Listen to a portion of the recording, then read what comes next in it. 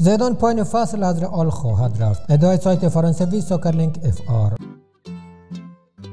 نارضایتی بازیکنان بزرگ بارسلونا از ستین. به نظر میرسد سر ناسازگاری با تاکتیک هایی که ستین از همین ابتدا آغاز شده است.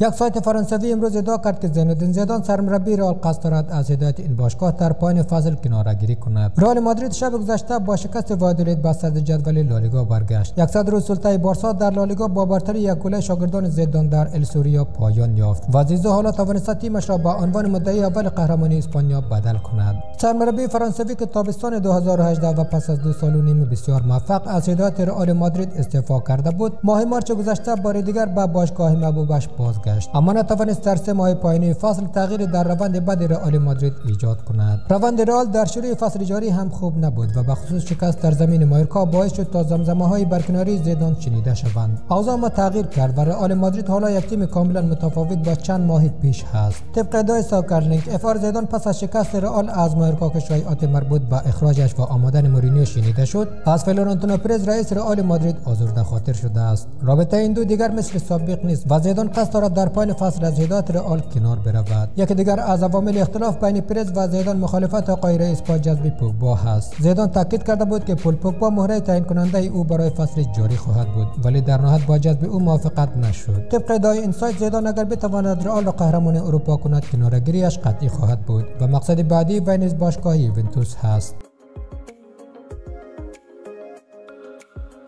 بارسلونا در روزهای ابتدایی سال جدید و در حالی که در صدر جدول لالیگا قرار داشت، با تصمیم عجیب حکم به برکناری ارنستو والورده داد تا که ستین سرمربی نچندان مطرح هدایت این تیم را بر عهده گیرد. اما نشر اسپورت در گزارش مدعی شد بازیکنان بارسلونا در همین روزهای ابتدایی انتقادات به سرمربی جدید وارد کرده و تغییر سیستم دفاعی را صحیح ندانستند. بازیکنان با تجربه بارسلونا معتقدند بروز تغییرات زودهنگام در سیستم بازی این تیم به سود آنها نبوده و باعث بروز سردرگمی شده است. بارسا در هفته اخیر و زمان ورود ستین با سیستم متفاوت و با 3 دفاع مقابل رقبا قرار می‌گیرد. در دومین فصل حضور ارنستو والورده روی نیمکت بارسلونا هرگز از چنین روشی استفاده نمی‌شد و بازیکنان بارسا حس میکنند بروز چنین تغییراتی در این مقطع از فصل به ضرر آنها تمام خواهد شد. بارسلونا در دیدار مقابل والنسیا عملکرد چندان خوبی از نظر دفاعی نداشت و تقریبا در طول 90 دقیقه شاهد حملات پردامنه حریف بود. شاید اگر در این دیدار درخشش خیره کننده مارک آندره تر اشتگان و مهار یک پنالتی و موقعیت‌های دیگر رقیب رقم نمیخورد، بارسلونا با شکست سنگین‌تر استادیوم مستایا را ترک میکرد.